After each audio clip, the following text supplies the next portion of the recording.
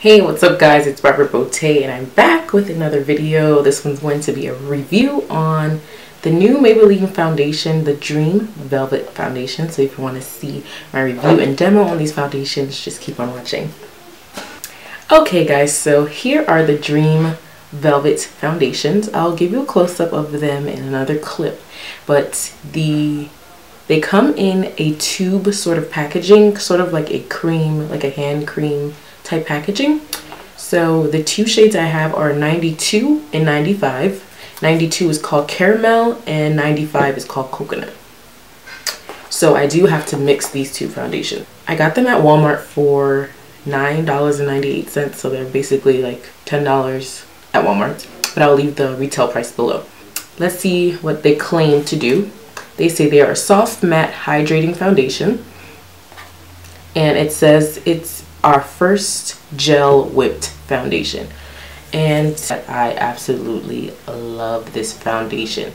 Like, I feel like I finally found a foundation that I love. When you apply them, they apply like almost like a cream, so it feels like it has a very thick consistency. I would say that they are full coverage. The finish is what I love about them the most. They dry to a velvety finish, and a velvety finish is my favorite finish because they dry almost to a skin-like consistency, and I really love that about them. I'm wearing these two right now. Of course I have my concealer and everything on as well, but this foundation is just beautiful. It really just makes the texture of it improves the texture of my face, the appearance of the texture of my face. So I love that about it. For the cons about it is that it's a lot darker than what they appear in the tube. My lighting is kind of washing them out, but when I do give you the close-up, you'll see that they are darker than what they appear to be in the tube.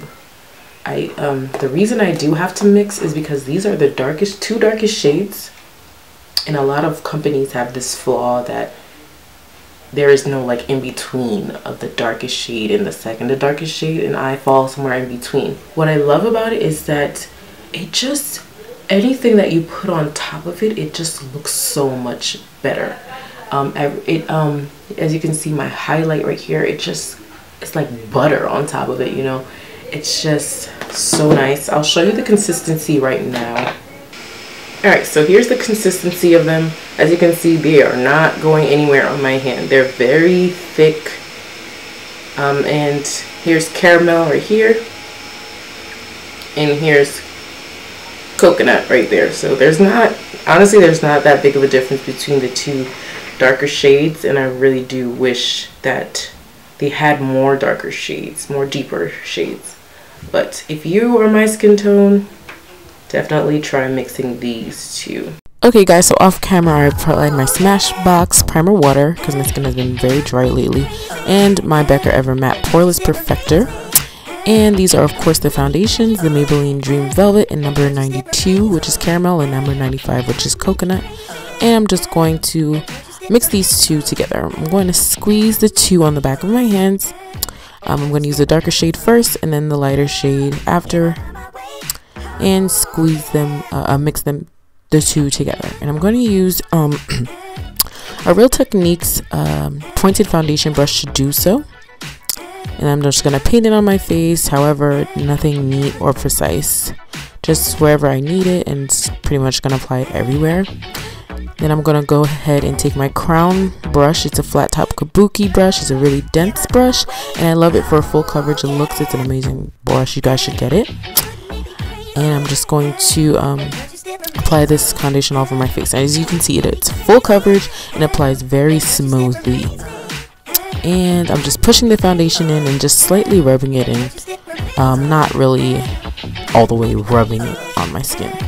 Then as you can see, it applies kind of light, but this is the final look of how it looks. As you can see, it looks really good.